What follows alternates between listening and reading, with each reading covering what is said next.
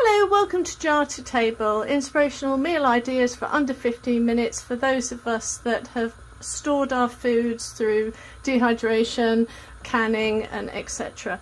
So today I realised I'd only got 3 potatoes and I didn't want to do any pasta or rice because the kids have kind of had enough of that.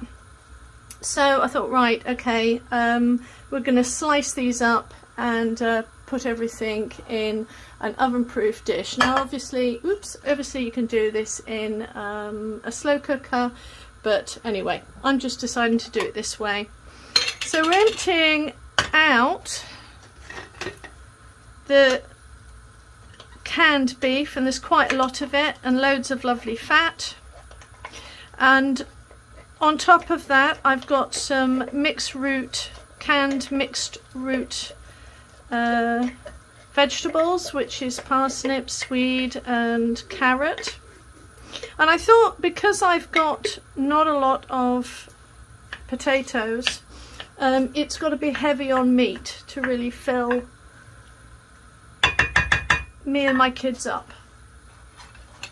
Next off, because I want it to be these dried onions to be close to the water, the gravy, I'm going to add them next.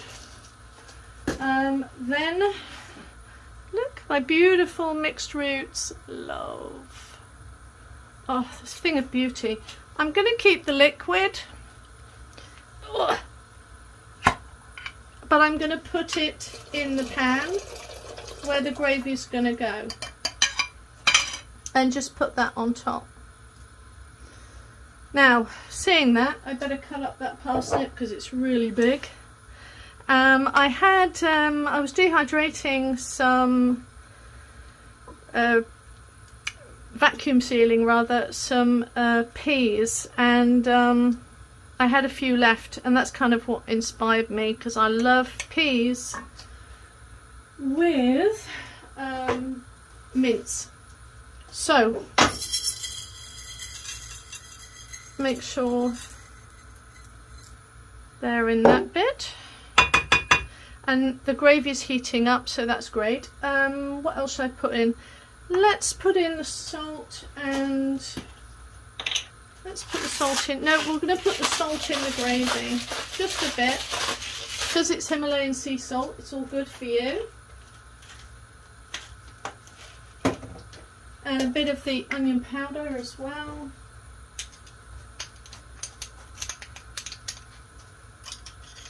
I quite like strong onion, and garlic. So let's put some of that in as well.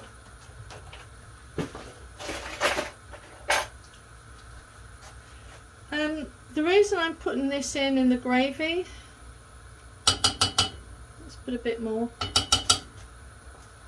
rather than just put it on top, is because I want it to really work through.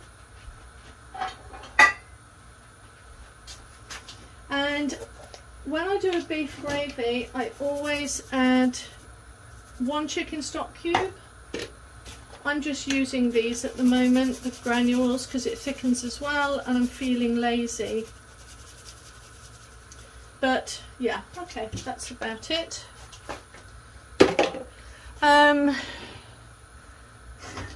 Then I'm going to boil that down. Now the next thing, thinking about it, I just had a thought. Ooh.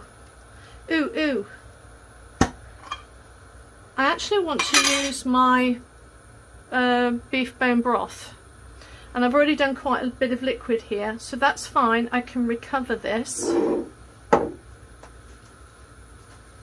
Let's save half of this gravy. I'll put it in the fridge for another day.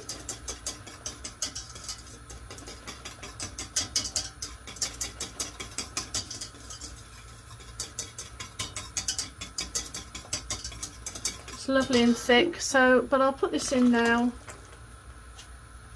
and let's see how much it thickens by. Now while that's doing,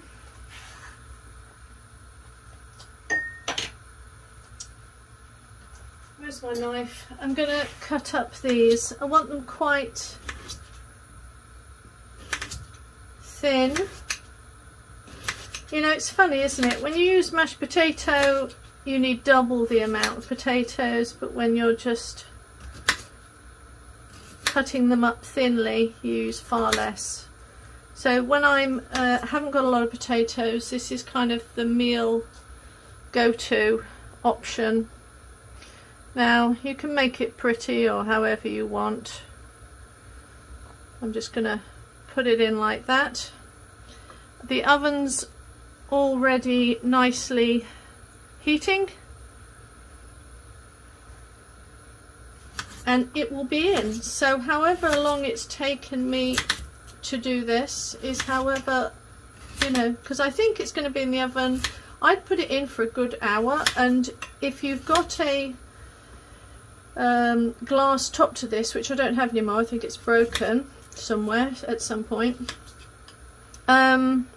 I'd have that on, because I want the potatoes to definitely cook, because I'm going to cover this in melted butter, but I want to make sure the potatoes are cooked. And then for the last half an hour I will take the foil off, or the cover that you have, and then let it brown.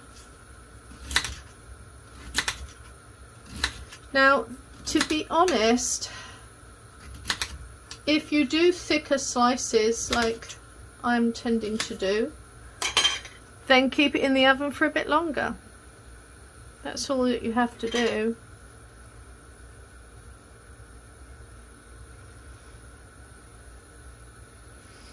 And that has made what would have been possibly a smaller meal into a bigger meal. Flatten it all down. That looks fairly pretty, doesn't it? I'm going to put the melted butter on top. That's going to need a bit more thickening up. Let's get some corn flour out.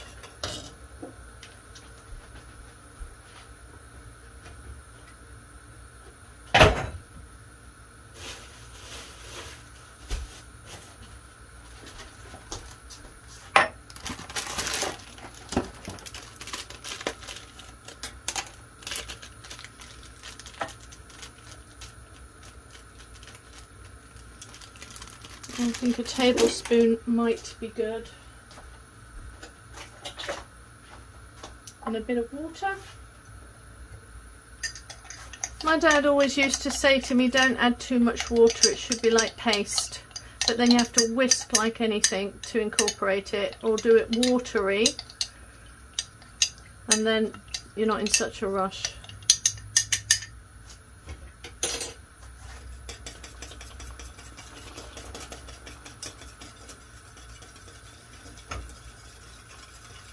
Oh, that's really good gravy. So that would be good gravy for another day.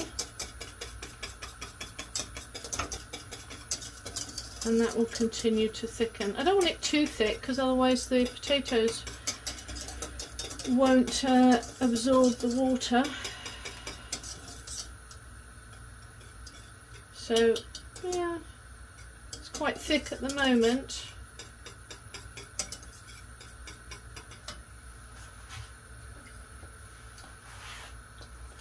Oh, one last thing, I forgot pepper.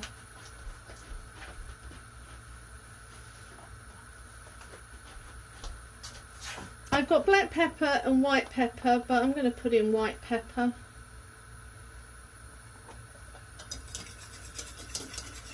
You can put herbs in, but this is a British meal. And it's comfort food. And you've got all the benefits of having a little bit of liver in the bone broth. Go see my video. I'll put it up at the end on how to do really excellent bone broth.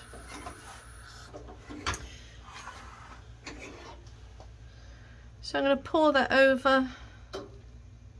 Some people don't, but I much prefer having it over before laying, after laying the potatoes.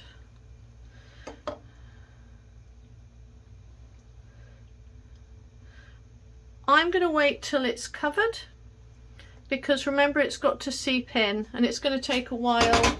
You see the bubbles are going because it's got to sink in. So I think that'll be good. See all the bubbles popping? So it's slowly going to be sinking in.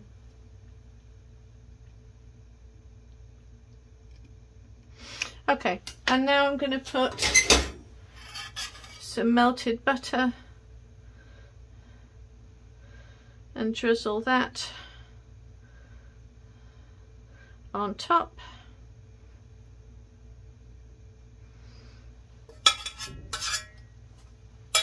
And now into the oven. Oh, one little handy tip, I don't put it flat with the foil.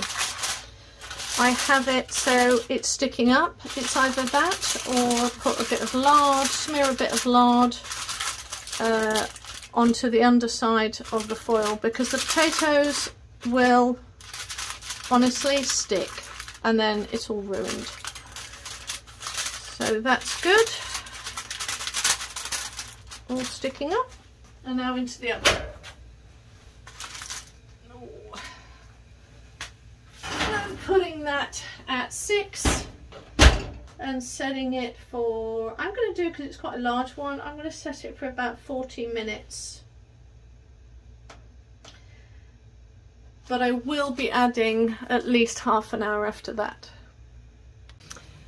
Well, I've just taken it out. I left it in the oven longer than I intended to, but it's all good for me because I like it caramelized, and these potatoes were about too deep, so that's fine. But yeah, can't wait.